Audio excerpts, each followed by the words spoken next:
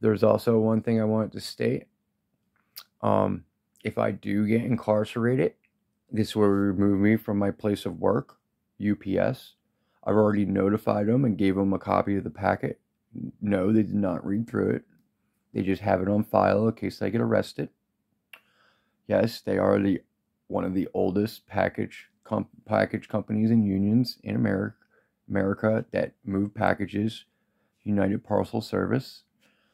They are currently paying for my schooling at Colorado Tech online.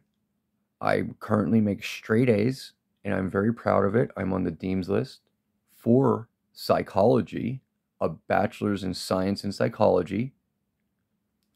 And you'll notice that the synthetic frequencies are not controlling me right now because I'm able to intelligently communicate.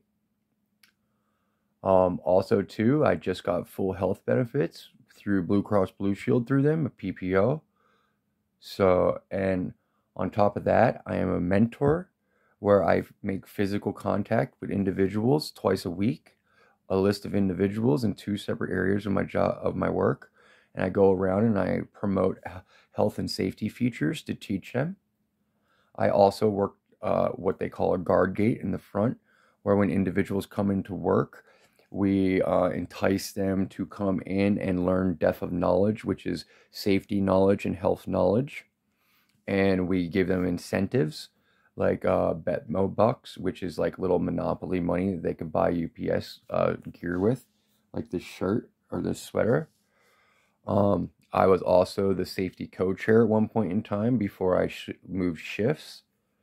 If you speak with any of my bosses over there, any of my supervisors, or any of the Sabrina was my old day shift. Mike is one of my full-time supervisors over there in the evening.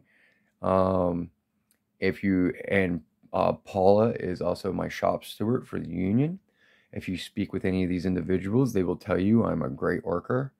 I'm an outstanding worker.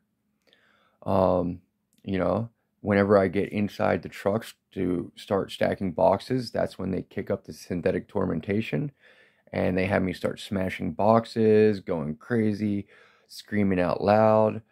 I actually had one of my coworkers come up and laugh at me and go, dude, you're going to find yourself in a padded fucking room if you don't calm down. So, I mean, and not only that, every single truck is on camera.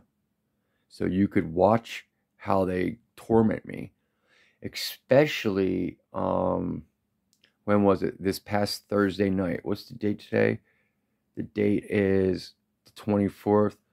So the 23rd was yesterday. The evening of the 22nd. The evening of the 22nd, early morning, it was my night shift. So it was around in between the hours of 10 and 2 in the morning, from the 22nd to the 23rd. You could go and see the trailer I was in. I believe it was trailer 48 and PD4. You could see how they treat me. Literally, they had me throwing boxes so hard I hurt my wrist and my elbow and my shoulder. And the week prior to this, they synthetically tortured me so much I had to go in the safety office and ice my shoulder. So this has to stop. And now if they violate me on probation and put me in jail, I lose all my benefits. I lose my schooling that I'm making straight A's in. I lose everything because I'll have to reset my seniority number when I get rehired.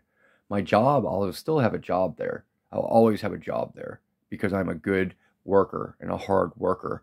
And I am a valid member to the community and to my job.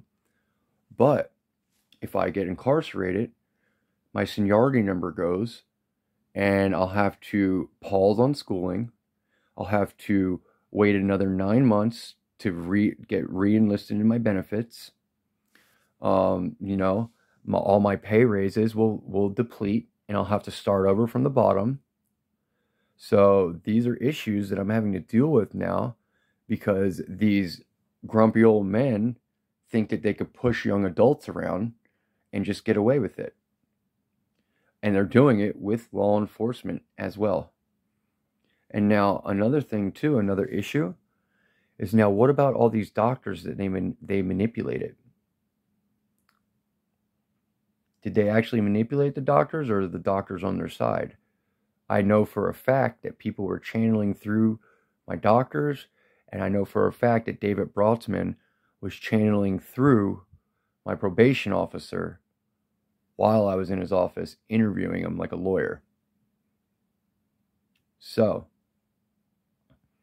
I don't know who's who and what's what, but I know that these individuals are being channeled through. So if I don't know, I'm being told right now that they're all bad people and they're all on the same side, but I don't know if that's true or not. That's up for the investigators to figure out. And yes, I am suggesting to the news to find a magician if you do not have mind reading devices and go in there and read their minds synthetically and get the answers. You can have there are algorithms that make them pump out their answers no matter what, and you can make them talk out loud. So if you're monitoring through their phone systems or through like headphones with one of those mini satellite dishes with the little probe that can pick up sounds from far away, well, in the court of law, these telepathic machines are not spoken of. You could even Google it and it will tell you that they do not hold stature in a court of law. So I am suggesting to use them on them to get them to verbally speak out loud the truth and then record them out loud in audio dialogue. Because they are entrapping individuals in this neighborhood, and it's not healthy and it's not right. And hey, fight fire with fire, right?